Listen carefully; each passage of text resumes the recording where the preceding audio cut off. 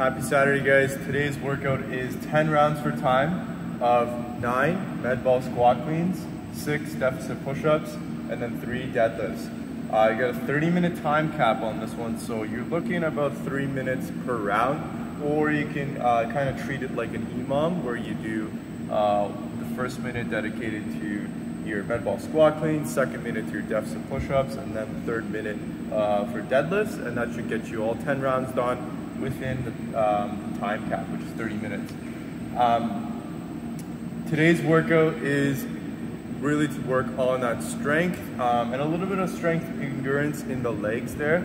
So the main focus of this workout is the deadlift. Okay, so we're going heavy, going 315, 205 for the workout here. It should be a weight where you guys can do 3 unbroken. So every time you come to the bar, you should be able to pick that up and go for 3 reps each time. Again, this shouldn't be close to a 3-rep max or anywhere near that, and I wouldn't want you to do singles.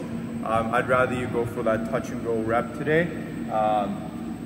And for the rest of the movements here, guys, I would choose something that you would want to challenge yourself within. So med ball squat cleans, you guys can try to push yourself to go unbroken every round with that, or you can put your attention into those push-ups if you want to get a little stronger with your push-ups. Maybe if you're going off your knees, go off of your feet this time, or if you're already going off your feet, start using that deficit, so put some plates so you can go a little deeper in the bottom of your push-up. But again, main focus, I would say deadlifts, and then pick one or the other of the movements here for that workout to be your secondary focus of the workout. This is a lot on the legs, so rest in peace your legs after this one.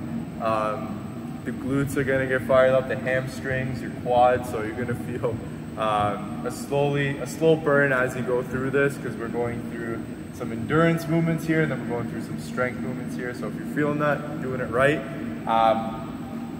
Also, keep in mind the time cap and when you want to finish your round. So if you find that you're not finishing a round every 3 minutes, taking you 4 or 5 minutes, even if you notice that well halfway in the workout, decrease your weight for your deadlifts or decrease the progression up here. So maybe go lighter for your med ball squat cleans, or make your push-ups a little bit easier to stay within that cap and try to finish all 10 rounds. So we want to be able to finish 30 deadlifts, 60 push-ups, and the 90 med ball squat cleans within the time cap.